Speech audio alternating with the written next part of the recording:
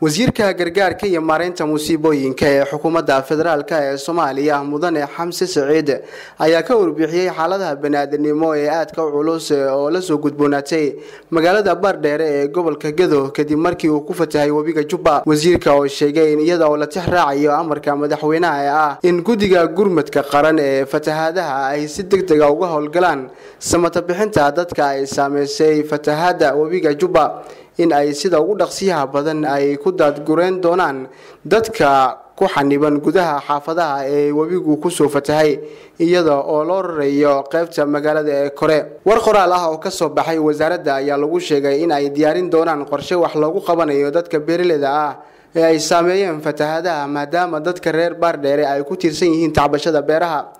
wasiirka gargaarka ayaa ku bogaadiyay ciidamada xoogga dalka gurmadka iyo samata bixinta ay u sameeyeen dadka magaalada isagoo sidoo kale sheegay in gudiga gurmadka qaran ee fatahaadaha ay qorsheeyeen diyaarinta gurmad degdeg ah oo lala gaaro deegaannada fatahaadaha wabiyada Shabelle iyo Jubba ay saameeyeen.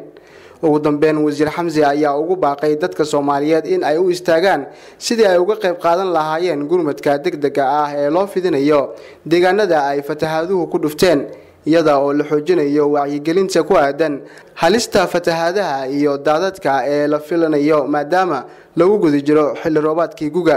Zikriya Ahmed Muuse TV-ga Shabelle Muqdisho.